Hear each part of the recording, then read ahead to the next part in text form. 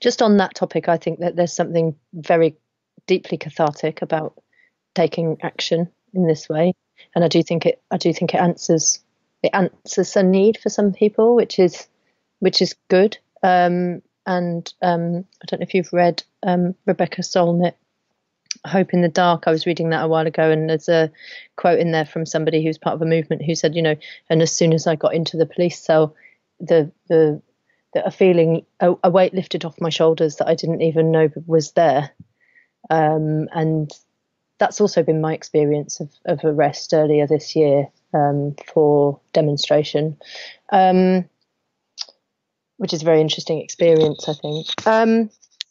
But what's next? So, well, we started off obviously much smaller than we are now, and there's lots and lots of people getting involved, and there's something of a review and restructure process going on at the moment. We aim to create a system can offer a space to hopefully several million people, which is the kind of which is also a data-driven decision, based on sort of assessment of other successful movements of the past. How many people were in them in proportion to the size of the country where they were operational? How many people does it take to change the course of political history for a nation or whatever? And so there's a lot of work going on now to try to make sure that systems are set up in ways which can expand and which function.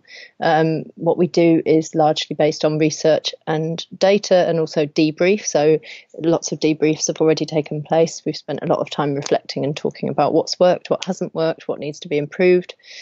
We've just sent out a questionnaire to the wider public to say, here's some questions that we'd like you to reflect on if you've got the time and the inclination, so you can let us know what you feel and what you think, and what we're doing right and what we're doing wrong.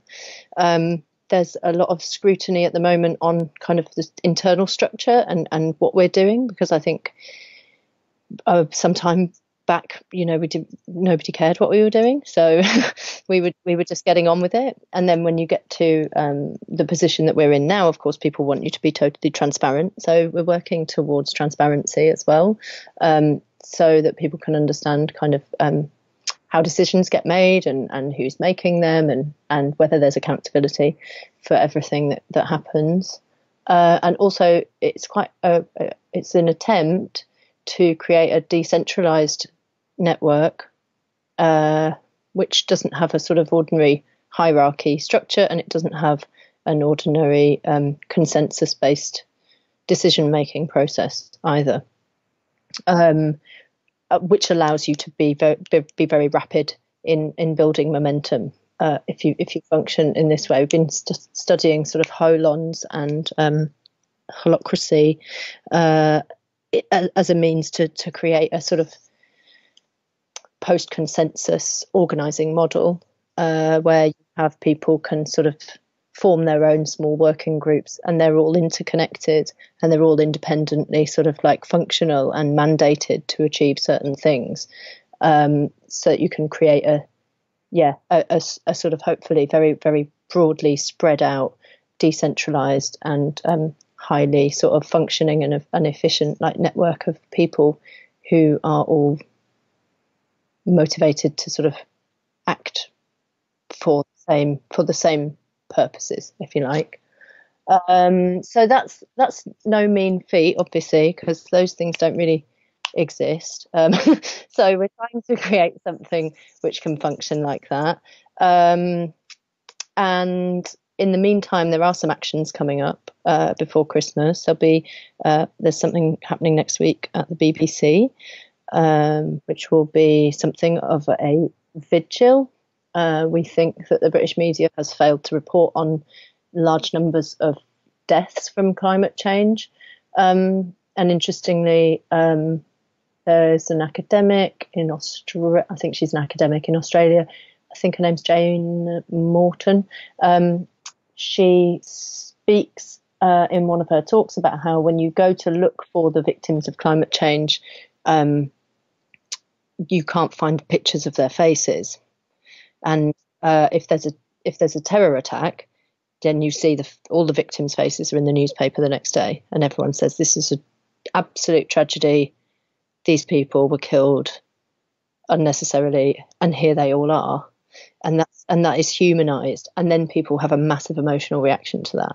We don't do that with people that get killed through the effects of climate change. And notably this year, we've seen huge numbers dead in Europe through wildfires.